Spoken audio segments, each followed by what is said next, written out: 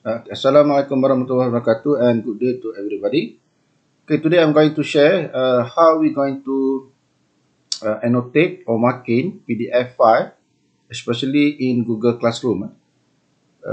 If we use our handphone, it's very easy to do annotate or marking activities. But in web or using PC, laptop, it's not easy. Unless we have to add a special tools in extension how we share this kind of the extension tools okay. Firstly, we have our Google Classroom, so choose the activity or the file that we're going to do a marking activity or annotation okay. In my Google Classroom course, I want to marking for this exercise just open the exercise. Okay, we can select any others student.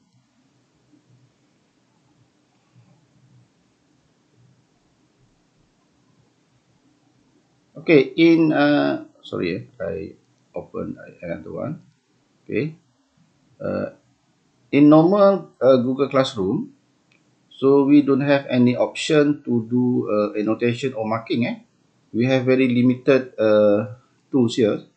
But to do the annotation and tools for marking, we have to add some tools extension. So just go for searching extension. Okay, browse to Google Chrome or Web Store. Chrome Web Store. Okay, now we're going to search the tools. The tools name is or extension name is Kami. Okay, just type Kami. So here the Kami extension for annotation and marking document, especially in PDF format. So just click this one and add. I just added. Okay, no need to remove it. I just added. Okay, you can refer in this puzzle to check your extension, Kami extension, and just pin it. Okay, just go to the file that we're going to do annotation or marking. Okay, here we have Kami icon and also here they have also notify the grade using Kami so grade with Kami, just click this one, check this one. So they're going to convert this file into Kami platform or Kami environment so I already added this one, but some need to give access to Kami for permitted to access Google Classroom platform. Okay, here we have many tools that we're going to select to do the annotation.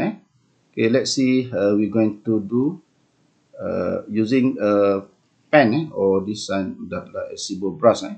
Okay, take the colors, and now we can start to do annotation or marking activities. Okay, I want to check this particular example exercise.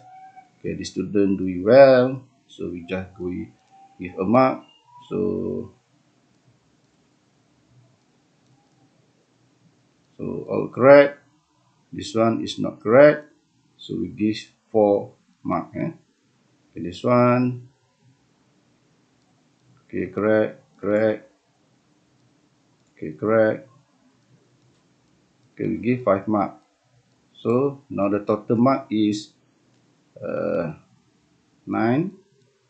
of 10. Okay.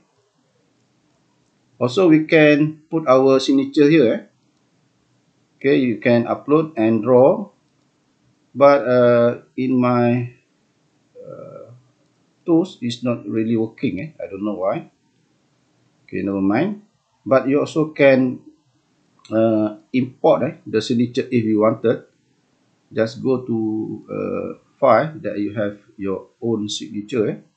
Like me, I have already the signature. Just put this one. If you want to do a signature verification, so this one you can do the sizing. Okay, put here. And sometimes you need to put your stamp, official stamp. Also you can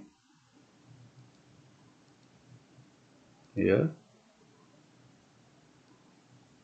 Okay. Let's say we're going to put a date. We can do a text box here. Just type the date, 17 November. Okay. Okay. We are now finished. Doing activity for annotation or marking. Especially in the PDF file. So this view is only available for those who install the extension Kami. So this particular annotation or marking view is not it cannot be viewed by a student unless you have told to student to install this extension as well. Then they able to see this all this marking. If they don't have any extension for Kami tools, so they can see this particular annotation or marking. But sometimes we need to not to share with students, especially for final exam paper. But for the assignment, for the test or quiz, we need to share the marking mark for the student.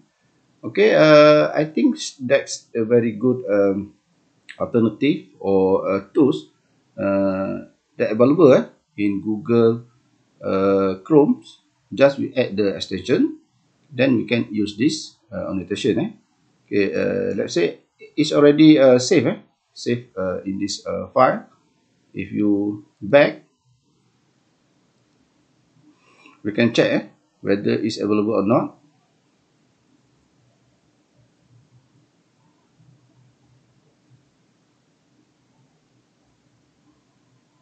Okay, see. So our annotation or marking activity still exists. Unless you do the uncheck here.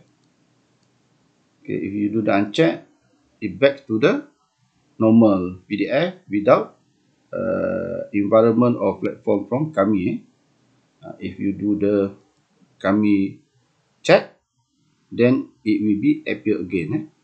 So sometimes we don't want to have a file for the marking, but sometimes we need to see the detail for the marking. It's up to us. It's up to us to save or to view the file.